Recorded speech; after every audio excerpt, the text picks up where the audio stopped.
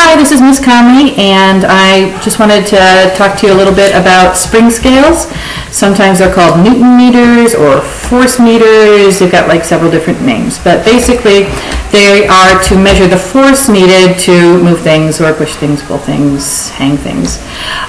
First thing I want to talk about, well, this is a spring scale or a Newton meter, but the first thing I want to talk about is the fact that you can break them. The scales get really, or the springs get really stretched out, so don't do yank it really hard, because that will overstretch the spring, and as you'll see here, this spring is pretty much toast. So that one is ruined. So please do not yank really hard on them. Use the appropriate scale for the appropriate mass item that you're going to be measuring. If you got like a little item like a stapler, you want to use something that has, you know, a small number of newtons that it's going to measure. If you want to use a Newton meter for something large like a desk, you're going to use a much larger Newton meter, like 100, 200, I don't know, something very large. Which brings me to the fact that they come in different strengths or sizes. This one, as you can see, goes to 5 newtons. This one here goes to 100 newtons. So you need to choose the appropriate one for what you're lifting. Little bitty 5 Newton one, that one should be for little things. Great big 100 Newton one, that should be for larger things. If you'll notice on the Newton meter, there is a 0 at the top, which doesn't quite make sense with us sometimes because a thermometer goes with the 0 at the bottom.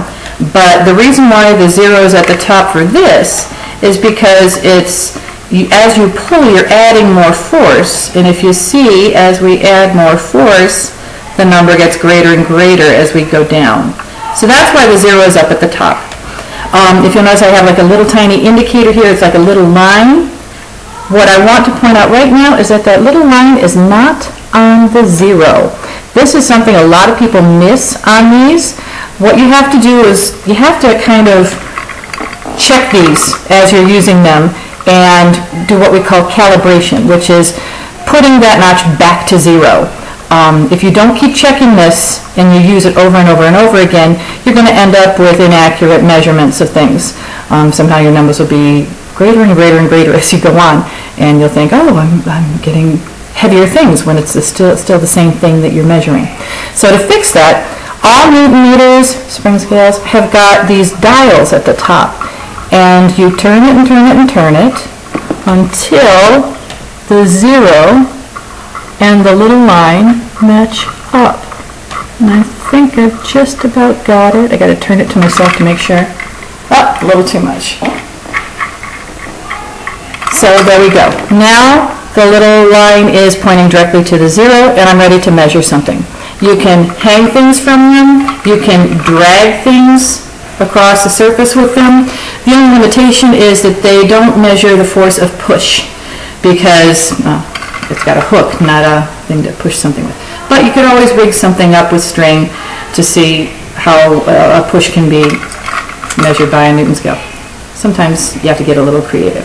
So that's Newton meters, spring scales, and please remember to recalibrate every time you use it. Just make sure that little line is on the 0. Thanks. Bye-bye.